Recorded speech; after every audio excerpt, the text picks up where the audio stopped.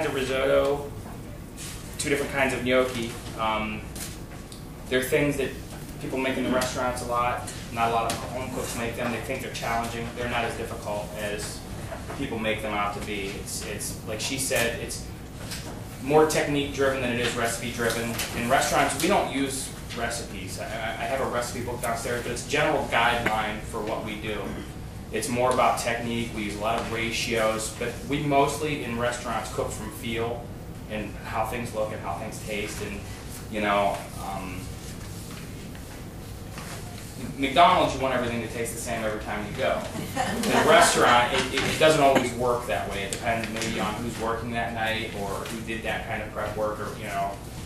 So while we do have recipes in front of us, I want to show you, you know, what we look for in the restaurant as far as, you know, when we're rolling the gnocchi, what we want the dough to look like. Because we can work straight from a recipe, but it won't always come out the same. So it's more important to teach you, you know, guidelines along the way. So the first thing that we're going to talk about a broth. It's called brodo. Brodo literally means broth in Italian. Now it's basically a vegetable stock we're going to thicken it and flavor it with cheese rinds, and we're going to cook pasta in it for the starch. Brodo is a good substitute for, say, a chicken stock or, you know, any kind of meat-based stock, but this is vegetarian. It's not completely vegan, but it's vegetarian. So, so if you're going to make some kind of soup that calls for chicken stock, brodo would be an appropriate substitution for that. So basically up here in this pot up here, I've taken the liberty before you all got here of basically just rough chopping some carrots, some celery, and some onion, adding some water to it, some herb stems left over from chopping herbs, which, you know, we all do when we're, you know, kind of making dinner at home. Basically you can make this stock yours. You know, just because I give you some things to put in it, you know, the rough guidelines are going to be water, pasta, and the mirepoix, which is carrot, celery, and onion. After that, you know, you can flavor it how you would like to flavor it along the way. I kind of call it a scrap stock because, you know, especially downstairs, what we do is we take all of our scrap vegetables, our cheese rinds, leftover dried pasta that maybe we don't have enough to, you know, maybe make a soup out of or something like that, and a way to, you know, sell it. We'll add it to this, we'll make a vegetable stock, and then all of a sudden we turn it into something that we can actually sell to customers. It's a good way to use up kind of leftovers in the fridge. So to this, I'm actually going to add some just leftover mushrooms that we have from downstairs, just so we have a little bit of depth of flavor. Mushrooms are great for that, you know, just adding that rich kind of meaty flavor to something. So we'll just add a couple of those. What cheese rinds? Tell me what we're talking about. Cheese rinds, Parmesan, Grana Padano, Pecorino. I mean, even if you have some, you know, hard cheddar, cheese is just the other end of the, you know, not the other end of the equation, but another part of the equation of building depth of flavor. You know, which is everything that we do in a restaurant is built around how do we get the most flavor out of this little bit as we can. You know. So the cheese rinds, and then I just have some leftover tubatini from downstairs. And I'll just add some pasta. So now I'm not going to cook this with the intent of taking the pasta out later. What I'm trying to do is I'm trying to extract all that starch out of that pasta into my broth.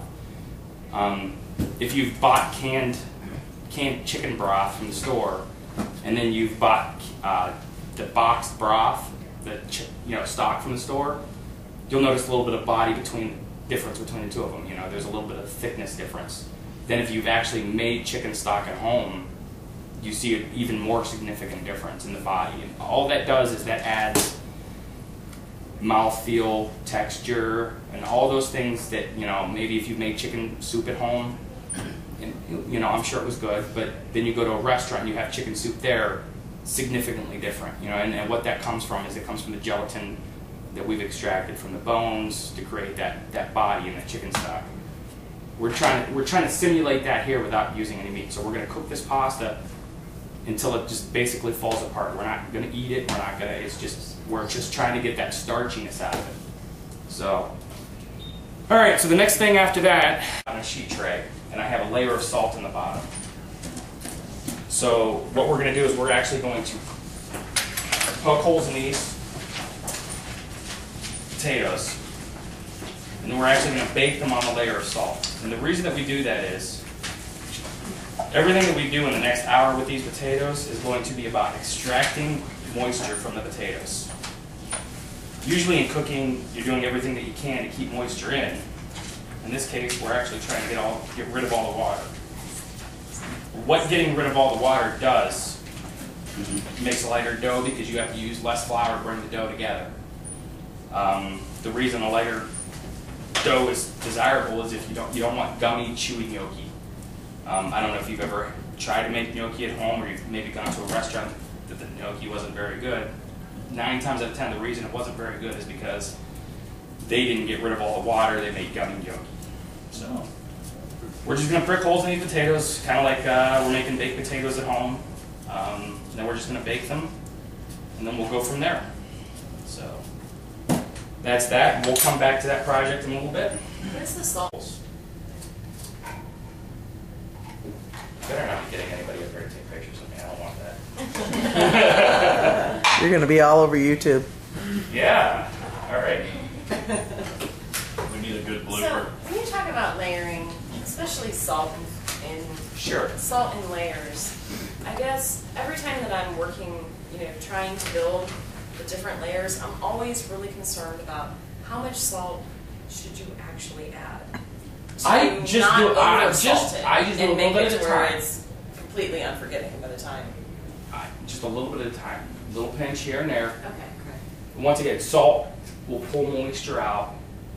So what I'm trying to do with these vegetables is I'm trying to get the vegetables to release some of their vegetableness into the pot, and just all kind of come together. Okay. As opposed to waiting till the end where you've missed out on that chance to get that vegetableness out. You know what I mean? Yeah. So, not a lot, just a little bit. Just a little bit at a time. Yeah, just a little pinch at a time, a little pinch at a time. The goal being, at the end of the dish, you don't have to season. If you want to taste, you may have to season a little bit, but you're not dumping in a cup of salt at the end. Thank you. So, we're just going to start sweating these. And if you all want to step up here, that's completely fine. And watch as I go along. But I'm sure you can see in the mirror. So, is this a good camera angle for me? You're off camera. If you'd like your gnocchi a little bit heavier, maybe add more flour to it. If you like it lighter, you add less flour. You can leave the lemon out. You can leave the salt out. You can add more salt. You can make these recipes your own. So, we're going to start with the cheese.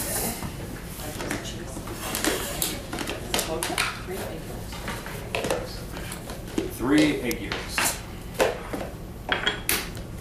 So I don't know how you separate eggs at home, but I just use my hands. Yeah, that's good.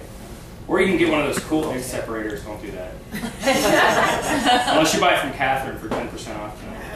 There you go. We don't sell them. You don't sell egg separators? I tried, Catherine. Oh, no. I can sell them a $300 knife, though. $300 knife would be nice. So, have you made pasta before? I mean, have you tried to make your own spaghetti or linguine or stuff like that? Not very successful. Not very successfully. Only because I took a class here.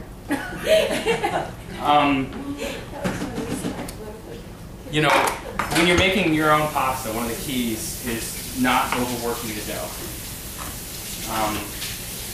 It's going to be the same case with both of these gnocchis. More so the potato than the Parisian. Potato tends to get real sticky and gummy when you overwork it. So we've added the cheese, we've added the egg. Now, something that I do a lot, and people a lot of people look at me a little bit funny for it, but you'll understand why at the end when you taste it. I like to zest lemon in. Like I said before, I probably go through at least 100